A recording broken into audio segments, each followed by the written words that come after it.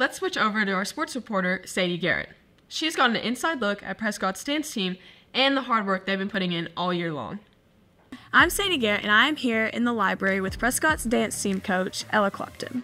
So, Coach Ella, how has the season gone so far? Season has been great. We've made many acclimates in all the competitions that we've done and everything, so I'm very excited for them. I know that you do football and competition season, so whenever you're transitioning between going from the sidelines to the competition floor, how do you do that?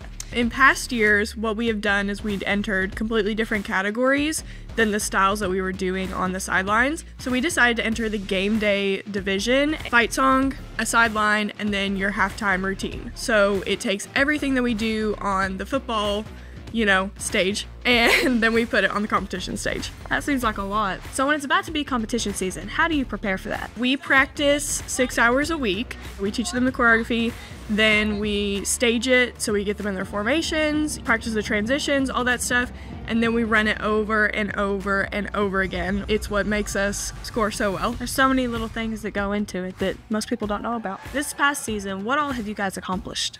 So we placed third in the game day division at DTU regionals, and then we placed second in the game day division at UDA regionals. I was very, very proud of how they performed at these competitions. We had a lot of dancers who had never competed before ever, so getting them acclimated to what the competition mentality is and all that stuff was something that we had to do this year, but they performed very well. So where can students and teachers see some of these things that you guys have been doing?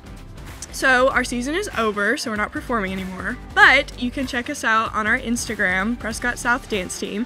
Thank you, Coach Ella, for coming in today. Good luck next season. We're so proud of what you've accomplished this season so far. Thank you. Back to Luna and Kristen in the studio.